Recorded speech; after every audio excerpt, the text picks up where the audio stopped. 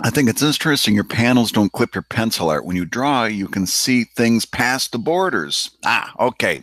So let's take a second and hopefully you can hear me. Let's take a second and I'll explain what I'm doing there. Somebody just chimed in and said that, oh, hey, Josh, how you doing? So somebody just chimed in and said that it was interesting that that I was drawing, they could see my drawings past the panel border. So let's do a real quick process thing here. So I have a sketch folder, and that exists underneath all of my panels. See, I've got word balloons, floating panels, row 1, row 2, row 3, and sketch. And you'll notice there's a little blue pencil here. That's because I set that up under layer settings as a draft layer. And I'll explain what that means in a second. All of those are underneath all of my panels. So I can sketch and go all over the place and move things as I need them.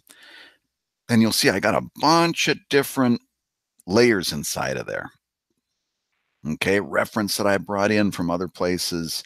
I all kinds of different colored layers so I can draw things and make somebody closer. Like, for example, if I want to move her a little bit closer, I can do that without ruining his drawing.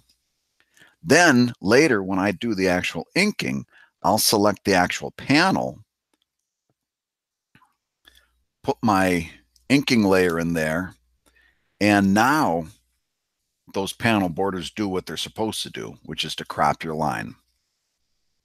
And the important thing here about that draft layer is that since everything in this sketch layer is set to draft, and every new layer that I make inside of there, let's say I make a new layer right there, and I make that one a red layer.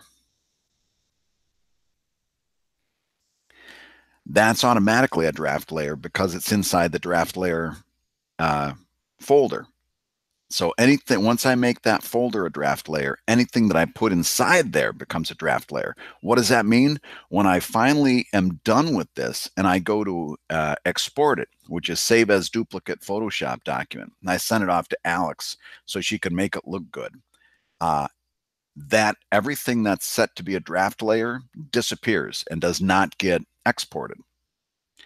That means I've got a smaller file size. I don't have to worry about something that I sketched showing up in the final art.